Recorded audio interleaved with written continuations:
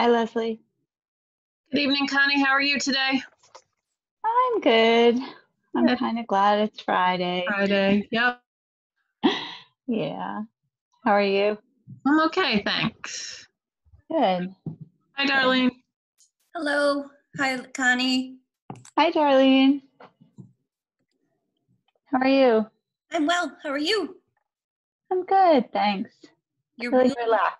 your room What? looks so light. Your room looks so bright and nice and bright. It's my living room, and so it is. It's a bright time of day in here because the sun goes down behind me. That's a good one. Yeah. So I'm in front of my jigsaw puzzle again though today. Did you add to it since we've last talked? Have you made? I have a little bit. Yeah. I'm at the hardest part, which is when you have like just, blank white pieces. Oh, ouch. Yeah. Yeah. Good for So you. hopefully I'm not going to be like just making frowny faces all meeting long. Hi. If you do, we'll know why. Hi, Lynn. Hi. Hello. Hi, Diane. Hi, Diane. Hi. This light isn't so bad.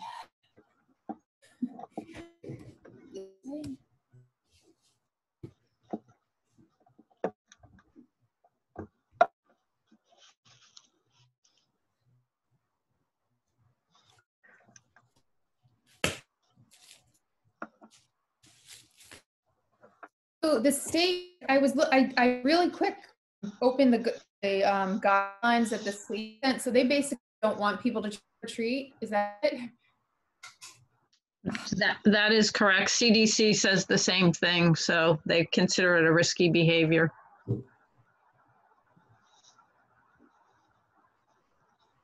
Actually, I read it a couple times and I'm not sure that I got the same take on that. I think that they're saying that they're definitely supporting trick-or-treating, but with safety measures involved in making sure that those who are providing candy understand that they would like it to be done in a certain way, that they'd like parents to know how to handle their children with trick-or-treating. I don't think where was it written that it is not being supported? Yes, Darlene, I apologize. You're correct. It does have guidelines for what they are suggesting that people that are giving out candy do, follow, and what families follow. It just comes in the high risk category.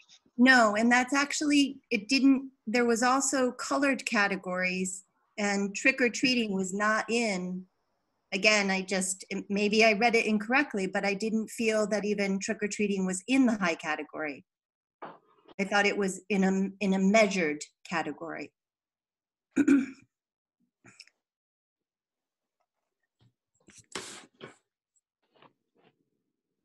don't know. I haven't even read it. I just kind of opened it and just like looked at the first paragraph or so. Yeah. I also, I was sent 2 things from Facebook today about what some other area organizations are doing. So in Litchfield, a whole bunch of the fire departments have gotten together and they're going to do a parade and give out candy to kids along the parade route, which I thought was somewhat creative. And at the Sharon Audubon, there's a jack-o'-lantern display thing. Connie, can I interrupt you for just a minute? And we might as well just call the meeting to order and we can start discussing things. Good.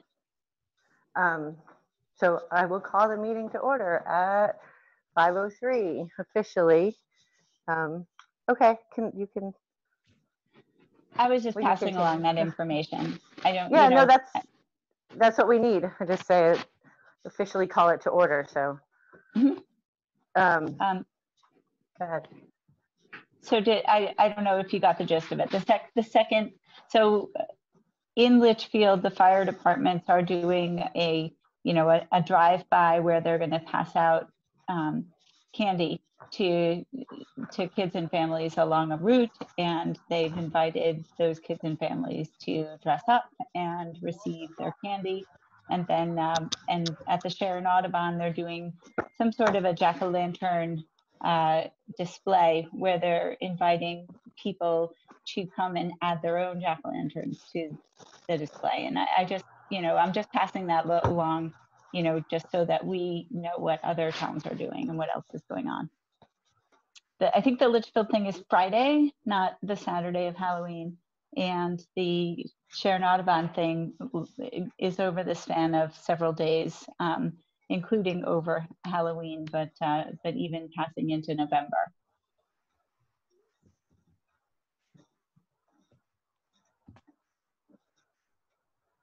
On my end, I went up and looked at CAMA, and if we could use it for a drive-through, if we decide to go that way, it would be perfect if you go all the way down the driveway and past the food pavilion, and you can go around back, and it comes out on the other, the closer side of the food pavilion. And it's kind of dark back there with lots of trees and kind of scary-ish looking, and should be almost a full moon. There's electricity there, but I do have a call in, and I did not hear back from Jim yet. I also stopped in to John Casey's to see if we could use like the back of the green, kind of in front of the town hall and around through Zeppa's and things like that. Zeppa building is not being used, but there's lots of construction material and stuff in there. And I just reached out. I'll be reaching out to David Schreiber at the club. I tried to reach out to them, but wasn't able to call him yet.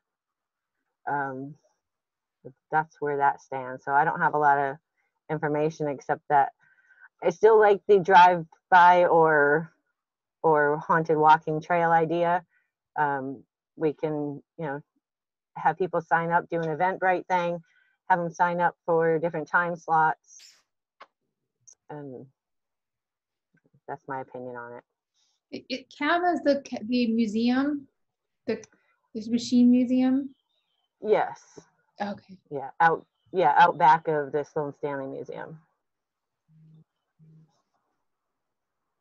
I guess I just want to go back to that. I'm going to just kind of rally again for that. The concept should be that whatever we do should be on Halloween on Saturday. And the town, also Park and Rec being the representation of the town, has always been part of the facilitation of Halloween night. And that's whether it's on a Saturday, a Sunday, or Monday through Friday. And I think that there's a way that we could incorporate a drive-through for those who would like to do for safety reasons and not have their youngsters trick or treat, possibly just going back to you suggesting you spoke with John Casey. Maybe there's just, again, decorate the front of the town hall and just allow the cars then to travel right through the front of the town hall and pick up a goodie bag with safety protocols in place for those who, families who choose that they don't want to have their trick-or-treaters go out. But in support of that, Halloween is going to continue to occur. Again, there was another trend of Facebook comments and questions, and it's going to happen on Saturday night, whether there's an active event or not. And I think that it's a measurement of responsibility that we put together something in place to help support those who are used to coming out and trick-or-treating through Main Street, through Lane Street, through Elizabeth Street. And I don't know whether there's enough manpower or efforts to be able to pull off 2 different weekends of that. And that's why I'd like to try to go back to putting it on the table that whatever we do, is there a way that we can try to bring it back to Halloween night? And maybe it's just with a sense of it's from 4 to 7 only, so it measures a time frame of safety and it can be guided. So that's my throw out there. My only thing is that I still have a trick or treater. So for me to do the haunted walk, trail, whatever, I wouldn't be able to, I'd want to be with him too. Right. And in my idea right now, I feel like Halloween should go off as normal. The one time when kids should be wearing masks, and that the haunted trailer walk would be a different weekend taking place of the Boo Bash that we usually have in the community house. So what will Park and Rec be doing to say that Halloween will go off as normal? What will will you be providing the glow in the dark necklaces for safety? Will we be coordinating the crosswalks as we've done in the past? Yeah, I don't know that Park and Rec does more than that on that night. That's, just a townwide event that's just always happened. As far as the necklaces, I don't know if we can just put them out at spots and have kids grab one, or that's up to Leslie kind of how she wants to handle that, I guess, or not do it at all. Mm-hmm. I'm not really available Halloween night. We could do it the night before. It sounded promising that, that if there were merchants that were participating in giving out candy, that they could give out the necklaces on behalf of Park and Rec. So if you wanted to spread them around and, the merchants would, if you wanted to just do a favor, you could, share the CDC guidance with the merchants, and then the merchants would find a way to get the necklaces to the kids with minimal handling as suggested in the guidelines. Right. But Put them on the that end of sounds a like witch's broom. Yeah, I mean, that sounds like an elegant way to solve that issue and to still do that service. I'm on here tonight to be supportive of whatever the Boo Bash gets replaced by this year, and to see if I can help out. And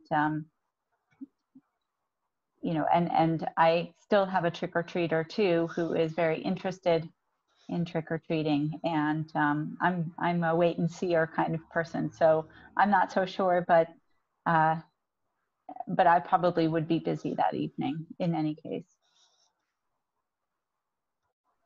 And I would love to, if we can, like, my ideal spot would be up at CAMA. If we could get businesses and or groups, the Chamber, the Land Trust, the Lions Club, whomever, to set up their own little scare station for the drive-through or walk-through. Mm-hmm. So hopefully I can hear from Jim tomorrow, and hopefully he says yes, or even later on tonight. Maybe we can do it the weekend after.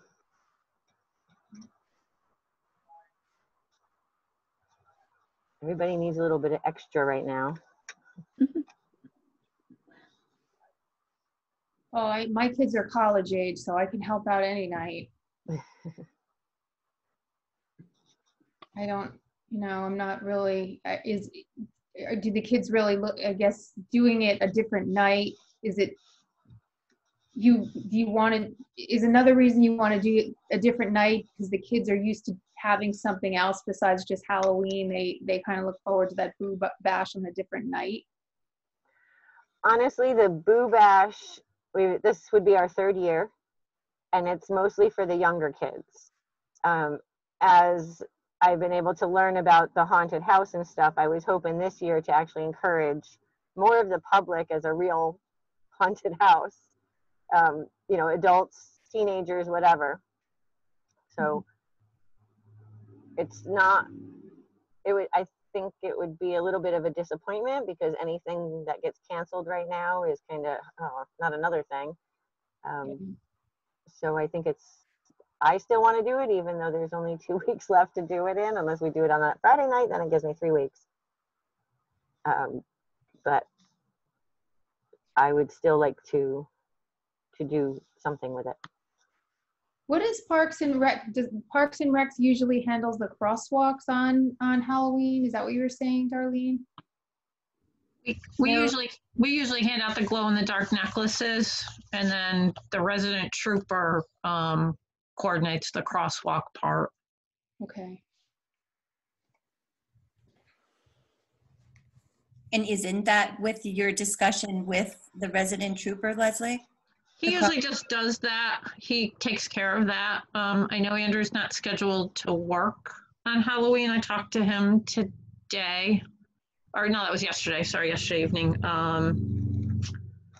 You know, I'm happy to hand out glow necklaces if that's what the commission thinks or wants us to do. I know it's a different kind of year, but you know, if we have masks and gloves on and just hand them, I don't have a problem doing it either. I'll put a mask and I'll put 2 masks on if I have to. A scary one and a regular one.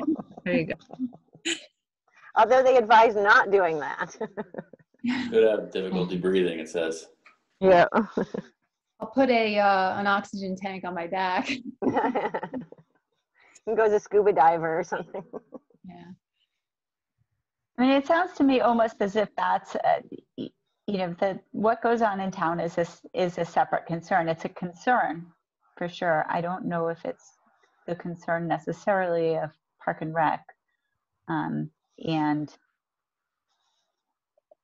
there does seem to be some, you know, I would say that it makes sense to try and do something that is along the lines of the Boo Bash, so that you don't miss a year of doing that. I don't think that addresses Darlene's concerns, but you know, like I said, I'm not really sure that that's within the, you know, responsibility of Park and Rec necessarily. I think there are going to be parents though that don't want to, that are uncertain like me about what it's going to be like in town that night. You know what we do with the food bank when we get donations? We quarantine them for a few days. I mean, who am I? But I mean, I think I would let my kids trick or treat, but I'd use super precautions, and I'd say we're taking your candy away and it's getting quarantined for a week or whatever, which is overkill. But I guess everybody's gonna do what they are comfortable with. We're going to let you tell our kids they can't have their candy. I know. God, I remember how I used to eat so much the first night, but it's better than not doing it at all, I would tell them, I guess. So to try to go back to, because it's really 2 different things now, and hearing that, you know, the separate whatever may be done at CAMA or whatever, but going back to the responsibility that at least lets our community know that trick-or-treating is going on. I know that people respond to knowing that glow-in-the-dark necklaces are going to be handed out, and that's their kind of reassurance that it's a statement of, yes, trick-or-treating is going on, which is now separate from the event that may be planned no matter which weekend. So I guess even just that answer being put out there would help alleviate people asking the question. And it would, again, allow homeowners in town to make that personal decision for themselves. And I think in fairness, we, whether it's this subcommittee or Park and Rec, owe that to the community to say, yes, this is what we're going to do, but please know there's no shame in keeping your light off this year.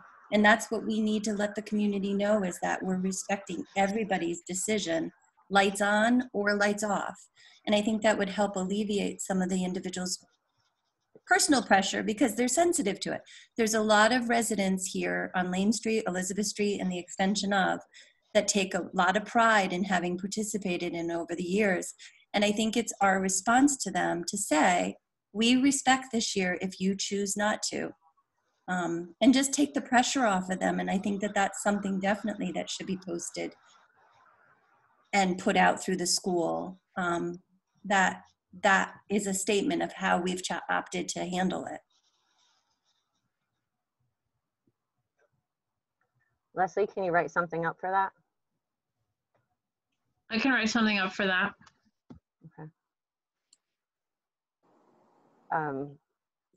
As far as the haunted trail or whatever part of it, I wouldn't say it's definite. I say we're hoping. Right. Is there any way to discourage non-residents from coming to the area? Because I know that they normally do that. I think it could even be written in the way how you write it to the community, and just utilizing that whole concept of, due to it being a different year, we are really trying to respect that this is being offered to the resident base.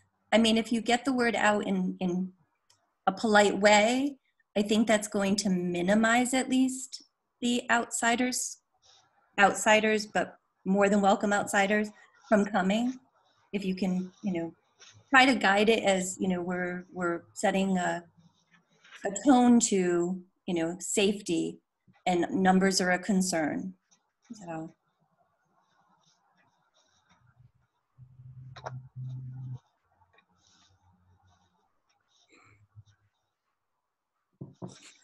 All right, we'll have Leslie write up something for that. I will hopefully get in touch with somebody and try to confirm a place this weekend. And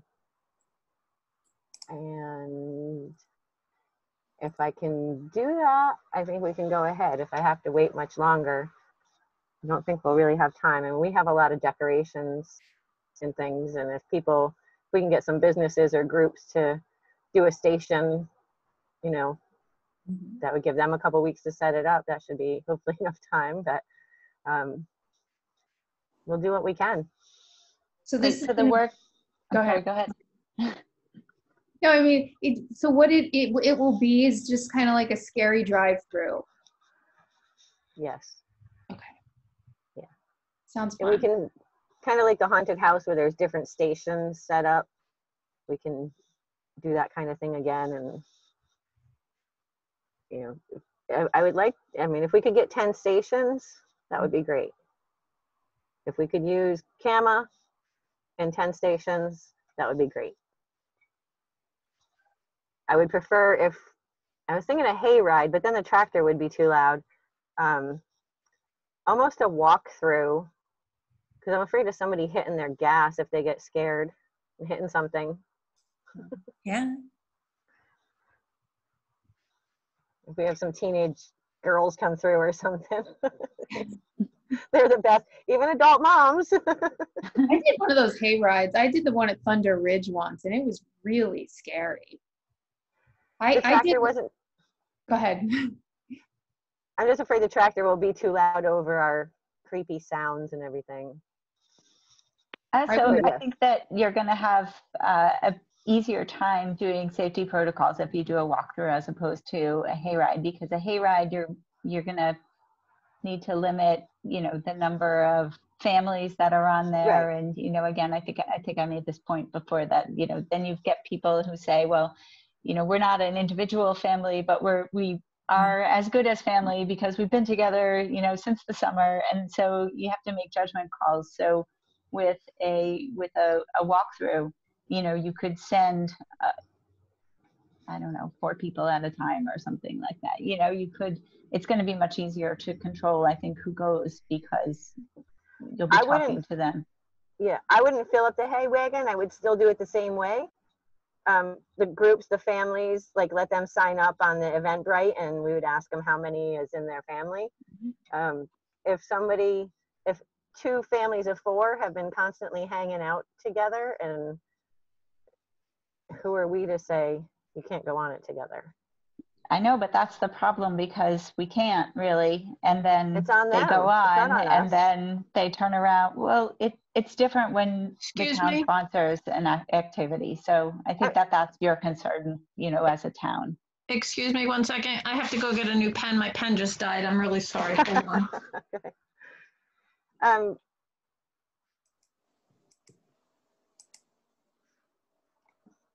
Okay, there was one where I thought.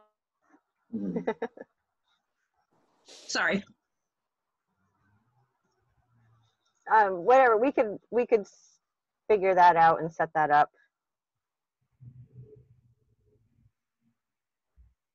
And I mean- if there's a family of 6, 4 kids and 2 adults, then, or if 2 moms come in with their 4 kids.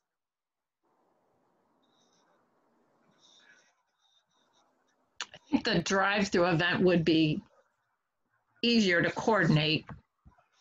Kind of like when you go out to look at Christmas tree displays that people have set up in places that you can drive Yep. through. But you don't have ghouls and goblins jumping out at you. This is true.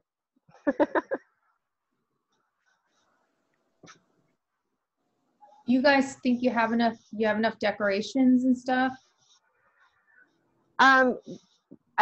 We have enough for a few stations. That's why I'm hoping some businesses or groups will also do some stations. I gotta find my dog.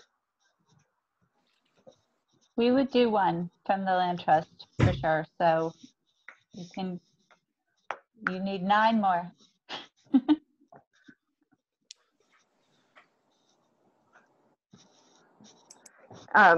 Yeah, once I can solidify a place.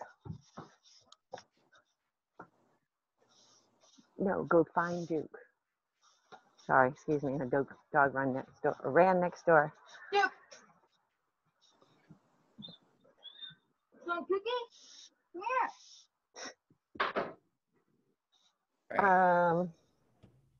Okay. Anybody have anything else they want to say? Get back together. Yeah, go ahead. I'm sorry, did you want to approve the minutes from the other meeting? Sure. Can I have a motion to approve the previous meeting? Anyone? I'll make the motion to approve the minutes. Can I have a second, please? Second. Any conversation? All those in favor? Yeah, Aye. aye, please. Aye. Any opposed? Changes? Thank you. Motion carries. Was there anything else on there, Leslie? I didn't. No, it was bring just anything. a discussion of the Halloween activities and the meeting day. Okay. You know, I just want to get some feedback. Typically, we get 750 necklaces. I'm guessing that town potentially is not going to be that busy this year. Although the glow necklaces are good for a couple of years if we put them away safely. So I'm just looking for a little bit input on what kind of numbers we would order, if anybody had any ideas. I say since they are savable to get the normal amount, and maybe we could use them for something else if we need them, if we need a little something else throughout the year. I don't know. Okay. Do you need them at the Boo Bash? Like if you had a walkthrough, would you want the kids to be wearing them? Last year when they went through, it was lit enough so you could walk through, but we gave the kids like a little magic glow stick wand or something if they were scared, and that was, they hold it up to the monster if they're scared and the monster has to back off. Magic That's wand a type good thing. signal. I like that. That's a good idea. And I almost might buy them for everybody because they were all gone by the end of the night anyway, even though they were supposed to be returned. Are they reusable? Not really. You can throw them in the freezer and they'll still Okay. work for a little while, but you can't repop them.